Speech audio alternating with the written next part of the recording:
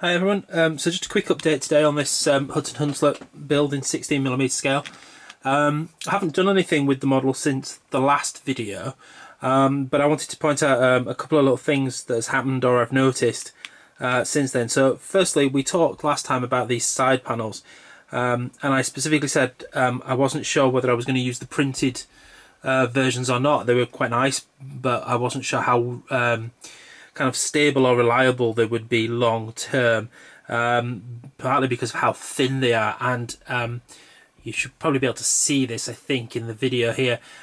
You can see this is the one that was actually, I've left it sat on the Loco, and it's been not in full sunlight, but it's had sunlight on it, and it's obviously it's curled slightly.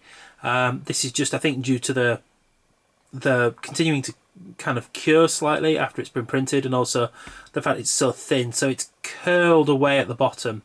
Which means it no longer kind of fits properly on the Loco. I mean, I can bend it, I can flex it back, but it's not going to stay.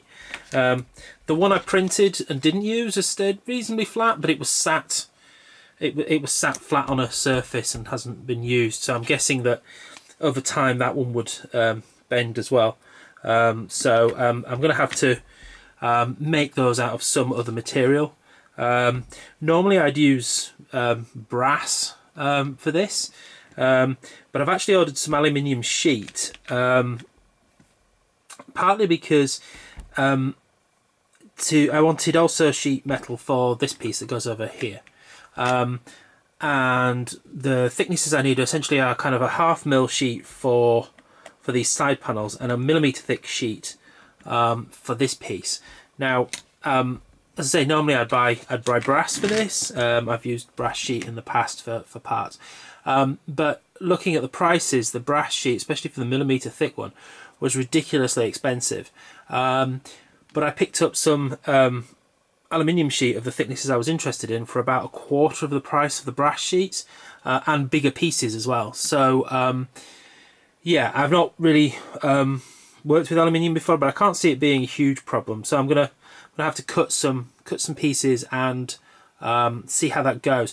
I'm a bit worried, having kind of played with the 1mm thick sheet, how I'm going to actually get this to curve here. I don't know whether it's because it's aluminium versus brass, whether it's just slightly stronger. We'll have to see. The other option obviously would be to change this part so I don't need it quite so thick. But at this end, the metal is essentially hanging in mid-air and is meant to be kind of sheet metal, so the thickness is guided by how thick I want it there, really, rather than anything else. So we'll have to see how that goes. But that's the kind of next thing I'm going to do is try and replace these side panels with some sheet metal, and see how that goes. But I also spotted a slight design flaw, which I think is actually present in the original 4mm model as well. I just noticed it before, and only becomes apparent because of the scaling up of the model. Essentially, we know from this top piece that the radiator at the front is slightly wider than the control panel at the back, because the cutout has a thicker lip at this end than it does at the front, which means this bit must be narrower than this bit where they kind of slot in. And that's obviously because I want to put the metal overlay on here, and when I put the metal overlay on the top, I want it to come up to essentially the same level. That's all well and good, but it means that when you put the side panels on here, they're designed to be flush.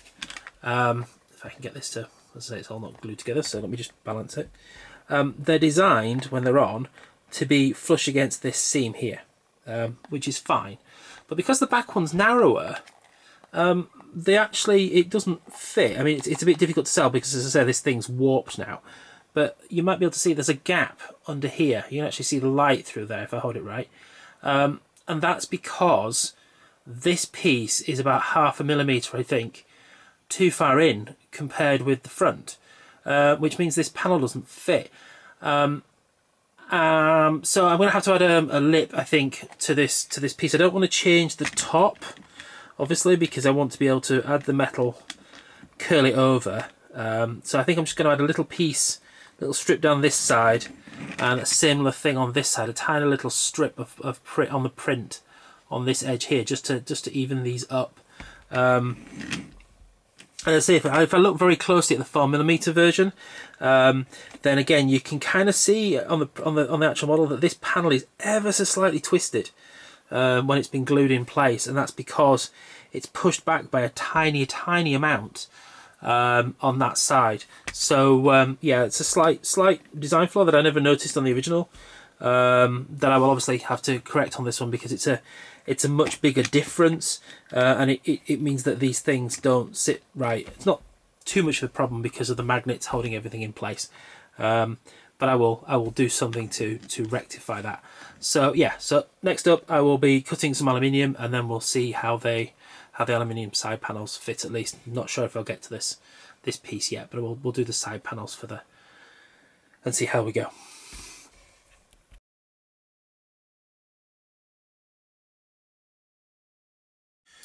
Right, so a little metal work later, and I have a side panel made from aluminium sheet, and it fits really nicely.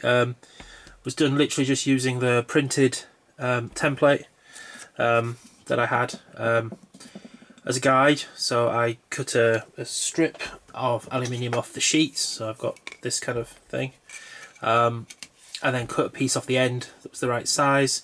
Again, used the template then to drilled 2 holes, and then I fitted the bar across the back with the magnets, just kind of roughly in place. I just did it mostly by eye this time. Last time I used a couple of pins, metal rods to position the bar and the plate together. This time I just did it by eye, because you can just line them up with the light shining through the holes, and yeah, it's all gone together really nicely. As I say, it fits perfectly in here. Shouldn't be any holding this thing together while it's not glued is difficult, but shouldn't be any issues with it bending. Certainly not from being in the sunlight or anything stupid, or just warping because it's thin. The metal itself's nice and solid. So yeah, I think that works. So that's another item ticked off the list. Have to work out how if I'm gonna do the central section as a separate kind of cutout and mesh. That'll be slightly more tricky. I'll have to drill some holes and then cut with a saw, I would think, to do that. But for now, at least, I've got solid ones. As I say, I just done this. So this is the 1/2 mil thickness aluminium.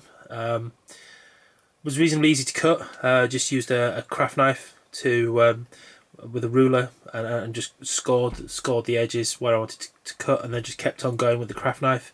Wasn't too many passes, and it was then weak enough just to snap. I think the millimetre thick sheet will be a bit more of an issue, being twice as thick. Obviously it'll take a bit longer, but should be able to get through it in the same way. I don't have any obvious tools for cutting it. I mean, I could just use a saw, but getting a nice straight edge is going to be tricky.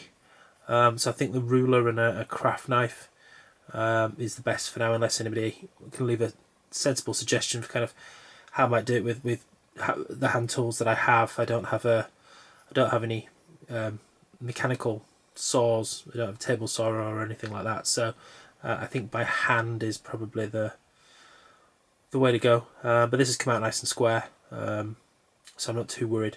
As I say, the shape for the 1mm thick piece is a bit more complicated, but again, cutting this out, I can cut out kind of a rectangle, cut most of this shape again with straight edges, and then just nicely kind of round the corners. Shouldn't be too bad. It'll be a bit more complicated, but should be able to get something. So that's the plan for that. But as I say, for now at least, I've got side panels sorted. Aluminium seems the way to go.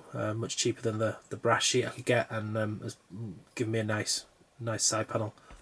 Hopefully shouldn't have any issues with priming and painting that either. So there we go, sorted. And as I say, it still fits nicely in place with the magnets, and looks the part. So there we go. Yeah, I'm gonna claim that's done for now.